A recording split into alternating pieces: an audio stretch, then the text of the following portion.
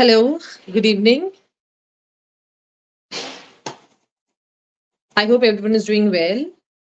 My name is Bhavna and I'm from Fertility Dost. We are back again to spread more fertility awareness in our community. And this time we'll be talking about IVF. I hope I'm audible to everyone. Send me a quick hi or an emoji so that I know people are joining. We'll wait for some more time till the time we see some people joining us.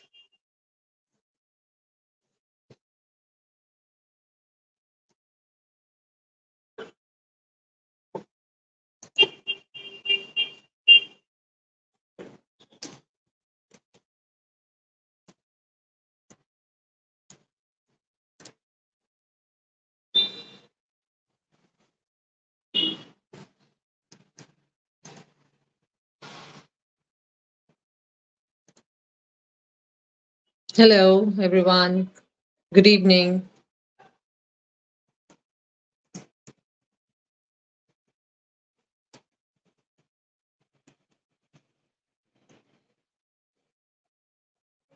So, our topic for live today is how to prepare for IVF treatment. So, in case if you have any questions regarding IVF, you can comment us down. We'll be having Dr. Divyashri with us, who will be explaining us what is IVF, the process, who should opt for IVF, who should not opt for IVF, the precautions that you need to take, and everything related to IVF. So, all your doubts and queries will be answered by Dr. Divya herself. Meantime, just send us your questions.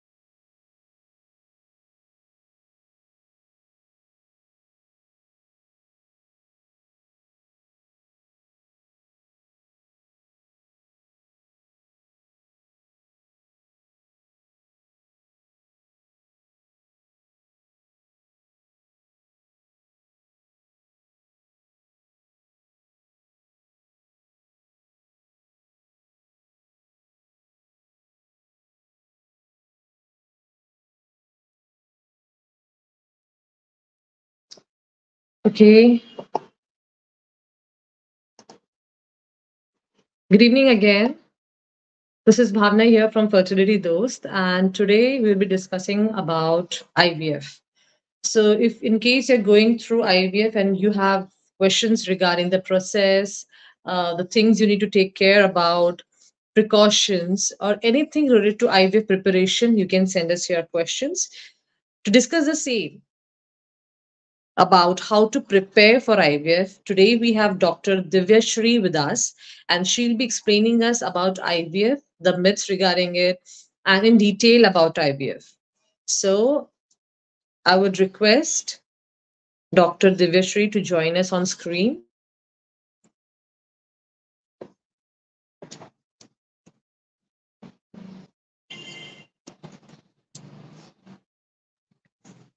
Dr. Divyashri is having 16 years of experience and she'll be joining us soon. And hello, ma'am, good evening. Hi, Bhavna, and hi, everyone. We Good have evening. Dr. Divyashri with us. I'll just give a quick introduction about her. Dr. Divyashri is the medical director at Genia Fertility Center, Bangalore. She is the recipient of the Future of Art, as well as she has contributed and is part of the fellowship teaching program at Genia and Milan. Along with this, Madam is member of State Board Art and Surrogacy Act 2021 and is also a secretary of Indian Fertility Society Karnataka chapter. Ma'am has got total 16 years of experience into infertility, whereas her expertise is about infertility and recurrent implantation failure. Dr. Divyashri, with so much to say about you, we are glad that you have joined us for this topic where we'll be discussing how to prepare for IVF treatment. Lots of things are about IVF. There's lots of myths and there is a lot of hype also about the same, whether it's really helpful or not. So, ma'am, can you just help us and our viewers to understand what is the IVF process? Yeah. Again, good evening, all of you. Yes, this is an emotional journey. It's an emotional roller coaster when people go through this infertility journey, and especially when they're going through IVF. There are lots of doubts, anxiety, and whether it is going to work or not. So there are lots of doubts, and they just go through a lot of emotional roller coaster because initially, why for me? Why infertility for me? Why only me? My peer, everyone has got married at the right time, they have got children at the right time. Why for this pregnancy I have to struggle a lot? So already those who are facing this issue are emotionally weak, they are anxious, they are depressed. So and this IVF is totally new to them, and obviously there will be a lot of anxiety and stress within them. So, what is this IVF and why do we have to do this IVF? If we have to understand, there are mainly four indications for an IVF. Initially, do you know when Louis Brown was born in 1979, the IVF was done for tubal factor infertility, which means both the tubes were blocked. So initially, IVF, in vitro fertilization, was done for tubal factor infertility. When the tubes are blocked, egg and sperm cannot meet. So when the egg and sperm cannot meet, embryos cannot form. That is what that which means the fertilization cannot happen inside the womb, that is inside the tube. So that is why this in vivo fertilization is not happening. So we had to do in vitro fertilization. So the main Mhm. indication for IVF till date is tubal factor infertility, which means the tubes are blocked. Why do you think tubes are blocked? Most commonly, the tubes are blocked because of iatrogenic, or it is blocked purposefully. For example, when people go through family planning operation, that they have delivered one child or two children, and after that they want some contraception, they want the tubes to be blocked artificially. So that's called tubectomy. That's the most common reason. Or it could get affected because of infections. India is a country where tuberculosis is not very uncommon. Tuberculosis is the most common reason why tubes can get blocked. Most of us think that TB can affect only lungs, but it can affect Mhm. any organ in the body, and reproductive organs are not spared. And among the reproductive organs, which is uterus, tube, ovary, cervix, vagina, tube is the most commonly affected organ by tuberculosis. So when the tuberculosis affects the fallopian tube, it can get blocked. It's not just tuberculosis, it could be other genital infections like chlamydia infection, it could be gonorrhea, or any other sexually transmitted diseases which can affect the tube. Or it could be a surgery. For example, a woman has gone through appendicectomy procedure when she was young, and it has caused adhesions. In that case also, tube can get blocked, or the tube and ovary relationship gets altered. Most of the times in endometriosis, there will be adhesions, the tube can get adherent to something else. So that could be the reason. Or there could be dilatation of the tube called hydrosalpinx. So to put it in a nutshell, the most common indication, the initial indication with which the IVF was started, was tubal factor infertility, where the tubes are damaged or blocked. The second indication is endometriosis. What is endometriosis? Endometriosis. Imagine you get menses every month. You all know that you get menses every month. True. In, when you get menses, the blood from the uterus flows out through the cervix and the vagina. But if the bleeding happens inside the pelvic cavity, which could be in the ovaries, it could be in the peritoneal surface, wherever it is, if the bleeding happens, the menstrual bleeding happens inside, there is no passage for it to come out. So the menstrual blood keeps on accumulating. So whenever there is bleeding, there is inflammation and adhesion. For example, you get a cut on the skin. How does it heal? It heals with inflammation. There will be a lot of redness, and there will be pain, and then it heals, right? So the same way, Mhm. whenever the bleeding is there inside, that's called as endometriosis. In endometriosis, again, there are different stages: one, two, three, four. If it is stage 3 or 4 endometriosis, again, it's an indication for IVF. So that's the second indication. Then what is the third indication? It is severe male factor infertility, where a man has got severe decrease in count, or it could be even azoospermia, where there are no sperms in the sample, or it is just 1 or 2 million count on the semen test. Then also it's an indication for IVF. And if you ask me why, because normally when people have intercourse, millions of sperms get deposited in the vagina. When it enters the uterus, it is lax. When the sperm enters the tubes, it is probably hundreds to thousands. So to fertilize one egg, we have to have hundreds and thousands of sperms surrounding the egg. So when the sperms which are getting deposited in the vagina itself is less, so the Mhm. probability of sperms reaching the egg in the tube will be very less. So that's how the probability can come down. And needless to say, when it is azoospermia, when there are no sperms in the semen sample, then obviously there is no scope for fertilization and subsequent pregnancy. So when it is a severe male factor infertility, a sperm cannot fertilize the egg on its own. Here we have to do it artificially. We have to take the egg Mhm. and inject the egg with sperm individually, one egg with one sperm. That's called as intracytoplasmic sperm injection, which is one step ahead than IVF. So that's also an indication for IVF, which is severe male factor. So to just a quick recap so far, the first indication is tubal factor. The second indication is stage 3 or 4 endometriosis. The third indication is severe male factor Male infertility. infertility. True. And that So, too, it is severe. Not all mild male factor infertilities are indications for IVF, but it is severe male factor infertility. And the last indication is unexplained. I would, in medical terminology, it is called as unexplained. I would call it as unexplored infertility, wherein there is no such reason why pregnancy is not happening. How do we term this or coin this term unexplained infertility? Is when the basic investigations are normal, which means a woman is ovulating, she's having regular menstrual cycle, her egg reserve is okay, she's got good number of eggs. Then also the semen analysis is normal and the tubes are not blocked. These are the three basic investigations for us to say that she's not having any cause, explainable cause for infertility. That's called as unexplained infertility. So whenever there is an unexplained infertility, first thing is, what do? We just track the ovulation and we tell them try naturally, or we give them medications, mhm. few medications, so that instead of one egg she releases two eggs, and then tell them to try naturally. That's called as timed intercourse. If timed intercourse doesn't work, then we do an IUI procedure, that is intrauterine insemination. Why do we do an IUI? We are trying to increase the probability of pregnancy by increasing the number of gametes, that is eggs and sperms, which are available for fertilization. By doing an IUI, we are increasing the sperms which are available for fertilization around the time of ovulation. So when timed intercourse fails, when IUI fails, that is when we resort to IVF. So in unexplained infertility, where previous medications have failed or previous interventions have failed, that is also an indication why we have to do an IVF. In unexplained infertility, needless to say, it also includes polycystic ovaries. What happens in polycystic ovarian syndrome? A woman does not ovulate regularly. So the simple treatment in the polycystic ovarian syndrome is to induce ovulation, to give medication so that she ovulates at the right time, and we tell them to have intercourse. If that fails, then we step up the treatment to ovulation induction, which means we make sure that the egg gets released and we do an IUI.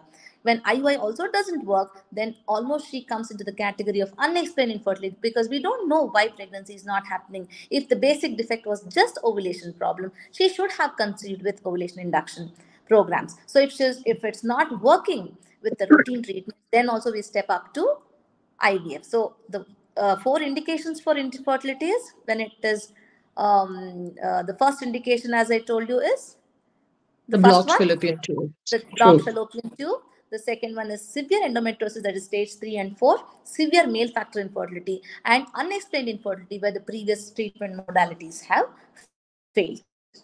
True. So for all the viewers, ma'am has even concluded it that there are four reasons, and need not be every endometriosis stage has to end up for IVF treatment. She has very well explained that it has to be the stage 3 and 4 and not the 1 and 2, as well as Then there are male infertility also, where it has to be a severe cases. Only on the cases where there is severity, where they have tried everything, and then there is IVF for all these cases, wherein it's blocked fallopian tubes, endometriosis, male infertility, as well as unexplained infertility. Ma'am, I've really liked the way we have put on it. It is unexplored infertility, the side which is not explored, and that has caused them infertility. So once it's explored with the right doctor, your infertility is just gone. This is what is beautifully ma'am has put it across.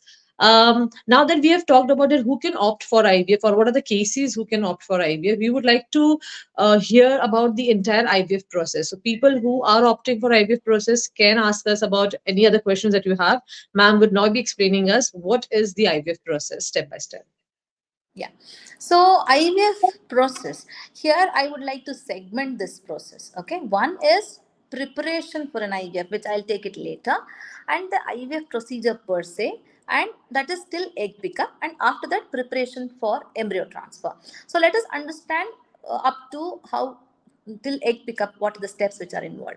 There are different protocols for an IVF.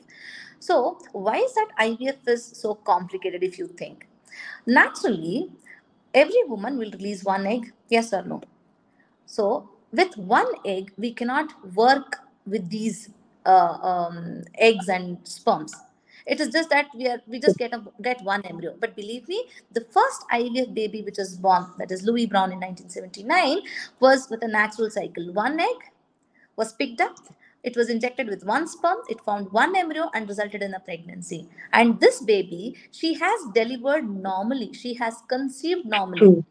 Okay, Yes. but it is a Herculean task just to deal with one egg, because lot of financial aspects are involved in this, and lot of laboratory processes are involved in this. So if we have more number of eggs, we can work on them sufficiently so that we get more number of embryos. So why do we have to get more number of embryos? It is because we are looking at a cumulative pregnancy rate. Because True. with one IVF, when we do one embryo transfer, wherever it is, wherever in the world, the best IVF center can give a probability of 40 to 50% in an Hmm. indicated IVF. So, which means 50% would fail. This is the reality which we have to understand. So if we have True. to do repeated embryo transfers, we have to have more embryos. More the merrier. When we have more embryos, we can keep repeating this embryo transfers cycle after cycle. So if we have to get more embryos, we have to have more eggs. Sperms we will get, because sperms are in million. When with one ejaculate, we get millions of sperms. But we have to have more eggs, right? So if we have to have more eggs, we have to give injections. Every menstrual cycle, recruitment happens, which means few cohort or group of follicles will enter the process of ovulation, but only one can make it. Why? It is because the other subordinary follicles or subsidiary follicles will go through atresia or they die. Why is it that so? Because only one particular follicle or one particular egg can respond to the lowest dose of gonadotropins, which is released from the pituitary, that's in the brain. So, if we increase this FSH dosage, even the subsidiary follicles can grow, so that we get Mhm. more and more eggs. So for this, what we do, we usually, the most common protocol is we start the injection from second day of menses, which, so the injections will be there every day injections will be there. And how many days of injections? Minimum 8 days to maximum 12 days of injections will be there, which has to be taken from second day of menses. And in between, the response is going to be assessed. And how do we assess this response? By doing a scan. That is the most common modality of assessing the response. We can also do blood tests to correlate whether it is correlating with the hormones. One Mhm. follicle, if it gives an E2 value or the estradiol value of say 100 in its initial stage, so if we have 5 follicles, we should have 500 value as the E2. And on scan, we assess the size of the follicle. Follicle is just that it's like a fluid filled balloon in which egg will be there. Egg is not visible on ultrasound. It's a microscopic structure. When we do the egg pickup, we can see that under the microscope. So we do the assessment once in 3 days, 2 days, 4 days, depending on how many eggs she has and what is the rate of development. Then in between, we may do 2 to 3 scans. and we may do 2 to 3 blood Sorry to tests. interrupt you, ma'am. We have just got a question from our live audience where she is asking the same question on the same line, where she's saying she has got PCOD. So, in case of these hormonal injections that she'll be also injected in the coming future, where she's planning her own IVF cycle, the number of eggs that a PCOD patient gets, as in comparison to a normal patient who is not suffering from PCOD, are the same or it may differ? It's The an number as excellent well as the question. quality of egg. It's an excellent question. PCOS means there are polycystic ovaries, which means there are many number of eggs. To have very less number of eggs or to have many number of eggs is also a problem. It should not be too less or it should not be too many. As our patient has rightly suggested that yes, PCOS will have more number of eggs, so they will get more number of eggs when we retrieve. So it's in a way it is good because as I told you, Mm-hmm. it's more yeah, but it comes with a risk that is called as ovarian hyperstimulation syndrome, wherein if we have too many follicles, the ovaries can get too huge, and there could be fluid accumulation in the tummy. There could be vomiting, and there could be concentration of blood, which can lead to other complications associated with OHSS. So a woman with Mm-hmm. PCOS will definitely have more number of eggs compared to a woman who is having normal egg reserve or who is having less egg reserve. So, accordingly, complications are also higher. That is why when we True. start the injections, we have to be very vigilant about what is the dose Hmm. that she requires. And how do we decide Okay. on the dosage?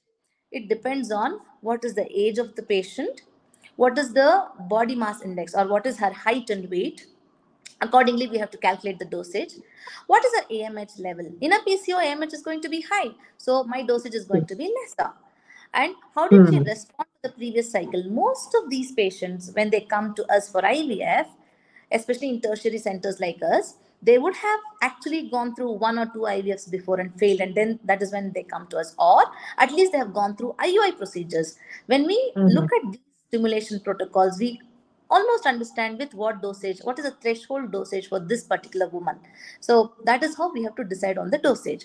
So once we decide on the True. dosage, these injections will be given for 8 to 12 days. In between, monitoring will be done, and we give the final injection called the trigger. It could be either a HCG trigger or it could be called Hmm. as agonist trigger. And then once the trigger is given after 35 to 34 to say 36 hours, after the final injection, we do the egg pickup procedure. Egg pickup Which procedure is the is just second step. no, we are We still just in the we just first name step. it. Okay. Okay. When we segmented that, one is the up to egg pickup. So till the egg Mm-hmm. pickup, so now the injections are over. Now we are getting ready for egg pickup.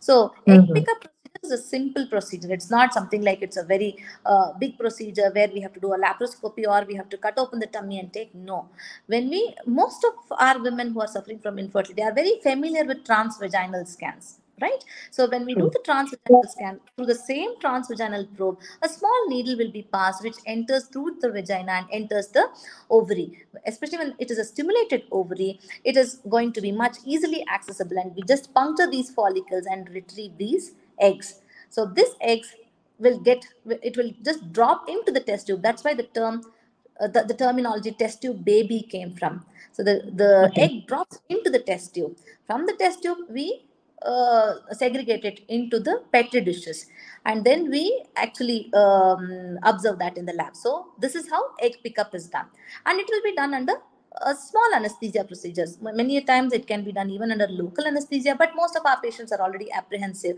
So that's why we prefer to give sedation, which means they are sleeping during the procedure. It's not like intubation procedures where they are totally paralyzed. It's only that they get into deep sleep. Hardly this procedure takes 5 to maximum 10 minutes. And then the Okay. eggs are retrieved. So this is the first stage. The first stage gets over.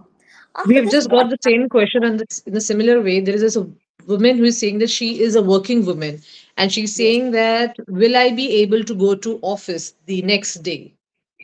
absolutely, absolutely. Whether you are going through injections or going through a pickup, the same day I would not advise you to go because you will feel True. drunk because of the effect of anesthesia. True. It's it's a free ride of getting Hmm. stoned with anesthesia. It is just the same feel. For some Yeah. it can be a very pleasant feel, for some it can be not very pleasant. But however, True. we would not advise them to drive or work on the same day of the procedure, but the subsequent, the next day they can go for work. It is not just True. after the procedure, even during your procedure of going through injections, you can self administer these injections because they are all subcutaneous injections. It's just like taking insulin injections. Most of the diabetic patients, they Mm-hmm. administer injections themselves, right? The same way, women can administer the injections themselves and just come for monitoring 1 or 2 days. Basically, it has to be friendly, patient friendly. There should not be much of waiting time, True. trying to meet the doctor and then getting the drugs administered. It should be very friendly. So that's how it is. And as I was coming back to the explanation of what The happens process. after neck pickup, because most of you will be apprehensive. What will they do with our gametes? Because they are little human beings, they are going to be our True. future children. How are they going to deal with our gametes? So these eggs are like, they're very sensitive. Naturally, these eggs are meant to be in a closed environment where it should be dark, and it should be maintained at a Mm-hmm. core body temperature of 37. Our core body temperature is 37 degrees centigrade. So it has to be maintained in that temperature. It should not be exposed to light. It should not be exposed to colder temperatures, and particular pH has to be maintained. So that is what is done in the IVF lab, which is the core of any IVF procedure. So it's like a sacred place. IVF lab is a sacred place where too many communications are not allowed. Too many people cannot enter the IVF lab, where all these small little human beings are preserved. So these eggs are immediately, because these eggs have gone through a shock. Naturally, these eggs are not meant to be going through this pressure line and then falling into the test tube. So they are totally shocked. So we have to keep them in the incubator for some time so that they get stabilized. After that, then it will be Mm-hmm. taken outside. When it comes outside, it comes as an oocyte cumulus complex. The supporting cells also get surrounded the egg. That will be denuded. The oocyte will be separated from this cumulus complex. Then either it is ICSI procedure is done, where single sperm is injected into the egg artificially. That is the ICSI procedure. But if it is an IVF procedure, the oocyte cumulus complex will be left with lakhs of sperm, so that sperm fertilizes the egg on its own.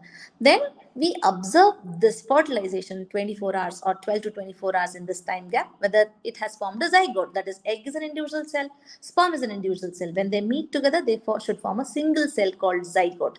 From this single cell, it should Mm-hmm. become two cell, two should become four, four should become eight, then it should become a compaction stage embryo called morula, then it should become a blastocyst. So overall, in this 5 days journey is what it happens in the IVF lab. So after that, either we transfer the embryos back to the uterus or we freeze them. As I told you, we try to get as many eggs as possible, but it should not be overzealous and it should not exceed, say, True. 12 to 15 eggs. The healthy Okay. numbers are somewhere between 5 to 15. It should not be beyond 15. That's called as ovarian hyperstimulation syndrome. As one of our previous lady asked, that she's a PCO. Yes, she can get True. more than 15, but that is the duty of a doctor, to mitigate that kind of a hyper response and make to get them back to the track. That is to just have, say, 10 to 15 eggs is what a good number. So if Mm-hmm. we get, for example, if we get 10 eggs, okay, it is not that every egg will get fertilized and every egg or the fertilized egg will become a fifth day embryo. Usually Mm-hmm. 80% is the probability. If we get 10, we should have something like 7 to 8 blastocysts, provided it is a healthy egg. IVF is both Mm-hmm. diagnostic and therapeutic. As I told you, unexplored or unexplained infertility, when we do an IVF, we get a lot of answers. Many a times, True. we get to know what is the quality of the egg. It's very easy to diagnose male infertility. Tell me why? Because just by giving a sample, we can understand how the sperms are, what is the number, what is the motility, what is the quality, how many are dead, how many are alive. But to we cannot do that with an egg. If we have to True. understand what is the quality of the egg, we have to retrieve it outside. So IVF is a good opportunity for us to study the egg, how the eggs are looking like, whether they are mature enough, they are having any abnormalities within the egg or outside the egg, the supporting cells. Is the sperm and egg interacting with each other? are they getting fertilized, or after the formation, whether the embryos are getting formed or not. So we get a lot of So information. we are just running a And little short of time, ma'am. I'll just take up this question, which is related to our content, our discussion right now. Where the patient is saying that she was recommended to have a 3-day embryo transfer, wherein we are emphasizing here on the fifth day transfer. So she is asking us, where we'll just give a quick reply to our viewers because we have a little short of time. yes, So yes. how to pick up the best embryo for the transfer, whether it's a day 3 or a day 5? There is nothing like one size fits all. I'm not saying we have to do a blastocyst transfer. We do both 8 cell, that is third day transfer and fifth day transfer. That depends on your treating doctor, because many a Mm-hmm. times is a better incubator for the embryo to grow.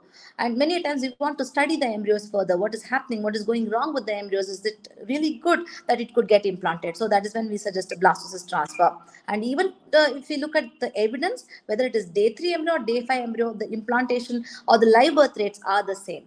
So it's nothing like day 3 only Mm-hmm. has to be done, day 5 only has to be done. There's nothing like that. So just quickly, if I have to Great. So I complete, think, so once the embryos are yes. formed, then it is preparation for the embryo transfer, which could be either in a fresh cycle or a frozen embryo transfer, wherein we prepare the lining, make sure that the lining is good, and then transfer the embryos back into the uterus. So this explains the whole IVF process. Great. So to the viewers who have been asking us whether it's a day 3 or a day 5, it depends upon your condition as well as what the doctor has felt is the right embryo to transfer to increase the chances of implantation. Having said that, there is also questions which our viewers have asked us in the community that why does an IVF fail? And this is the right question to ask you because you have got an expertise in recurrent implantation failure. So I'm sure ma'am can explain this question to our viewers. This is my favorite question. I want all of our patients who are going through an IVF to be prepared for a failure. For this, you have to understand what is a normal human fecundity, which means what is the ability of a human being to achieve pregnancy in one menstrual cycle. 100 couple are trying for pregnancy this month. Whether all 100 will achieve pregnancy? The answer is Hmm. no. Because only out of these 100, 15 to 20 maximum will achieve a pregnancy. Rest of the 80 will not achieve pregnancy. Does it mean they True. have problems? No. What will they do? They will try again next month. Does it mean all the 80 will get pregnant in the second month? No. Another 10 may get pregnant. So another 70 will try for the third month. So when they keep trying, at the end of 1 year, the probability goes up to 80% Increases. 80 of them would conceive, right? The same way. And it is the normal, it is nature. That's how God has made us. For example, if you take a cockroach, if you take a mice which enters our house, how fast they reproduce? They produce litters. A cat delivers 6 kittens. A dog delivers 6 puppies because they have a shorter lifespan. True. So, to maintain their progeny, they have to produce quicker, they have to reproduce a lot. Compared to an elephant, you know, the fecundity of an elephant is much lesser than a human being because they live much longer, for a longer duration of Mm. time compared to human beings. And the True. total duration of pregnancy is much longer for an elephant.